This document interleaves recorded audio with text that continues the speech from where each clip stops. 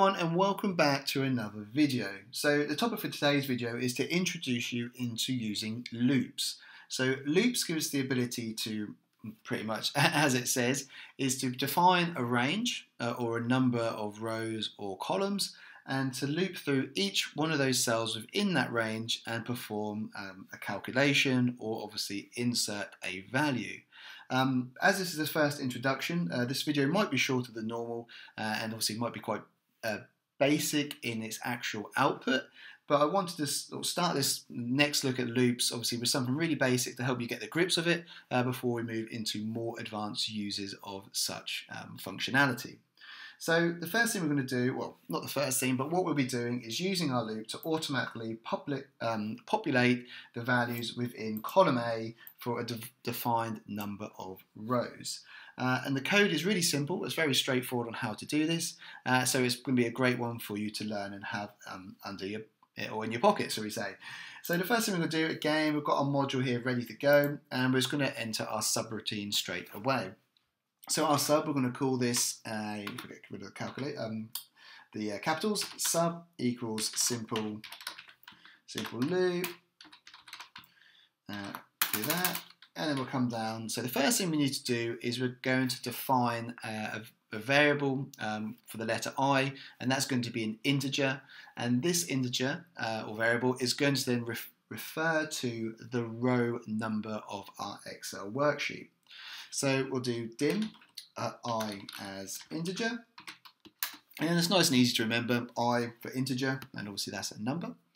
And then the next thing we're going to do is say for I equals 1 to 6. So what this means is our value of I is going to start at the number 1, and it's going to iterate all the way up until it reaches this value of 6. So before I go any more on that, I'm going to enter the rest of the code, and then we can talk through it, and hopefully that'll make more sense. On a new line, I'm just now going to define what code is going to happen within this loop. So we're going to refer to sheet, or sheet shall I say, and that is going to be sheet number 1, and you can see that's just the sheet number that we're using here today.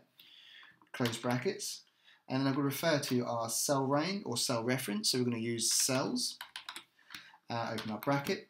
So the first thing, well, when we're using cells, obviously we have to put in these two pieces of information.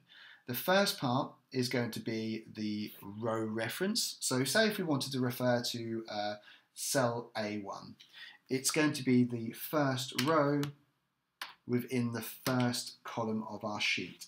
So that's what we refer to cell A1. If we wanted to refer to cell B1, obviously it's still the first row in our sheet, but it's now going to be the second column. And likewise, if we now wanted to refer to row 2 of column A, we enter in here row 2 of the first column, close brackets, and that's referring to that cell. Because we're going to be using this loop and it's going to be dynamically going through each of these numbers, so starting at 1, or row 1 you could say, all the way to 6, we're actually going to be entering our variable into the row reference. So we've got I there, comma, and obviously we want to be in this first column of column A, so it's going to enter the number 1, close brackets, dot value, and we'll just say that equals to the value of 100, the number 100. On the new row, I'm then going to just do enter next I, and then this is our, well, the entirety of our code we're going to be using.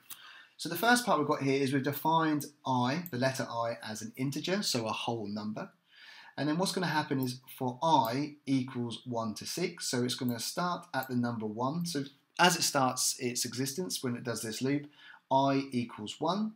It'll then run this code, so it will say, okay, for this sheets and cells I1, so it will look and say, okay, well, I is currently equal to the number 1, so it'll be the same as having the number 1 here, which is going to be this first cell.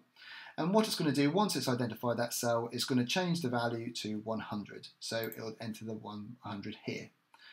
Once it's done that code, it'll then go to next I, and in essence, in the most simplest terms, what's happening, it's actually now going to add 1 to our existing I.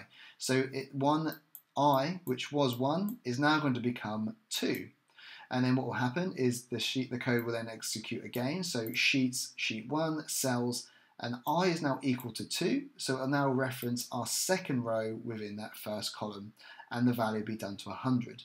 This will keep performing all the way until it gets to row 6, because we only want to go up to the number 6. So as soon as I is equal to 6, it will perform this code, but there is no I thereafter, so there's no next I because we've reached the maximum, and then it will exit the code. So I think the only thing for me to do is to run this code, and hopefully that maybe sort of a bit mumbled explanation makes sense and you can see how it works. So let's just change this, and then leave it at 6. So if I now run this code, so as you can see, the code is executed and it's run through each of those rows within our range. So it's obviously gone up to number 6, so you can see our 6th row, and entered the value 100.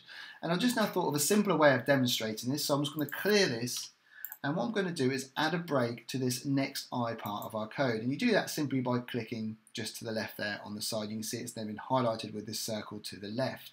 And what this is going to allow us to do is the code will execute until it gets to this pause line, and then it will momentarily pause so we can see what's happened within the code.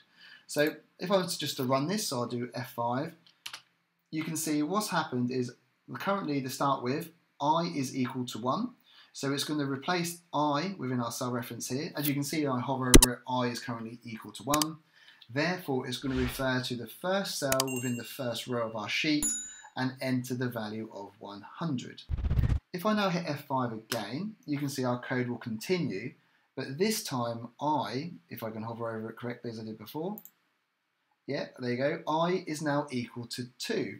So what it's going to do is refer to the second row within the first column and in turn make that value equal to 100, and so on as we go through this. So you can see it's now gone, I is now equal to 3 as it's passed through that next I aspect.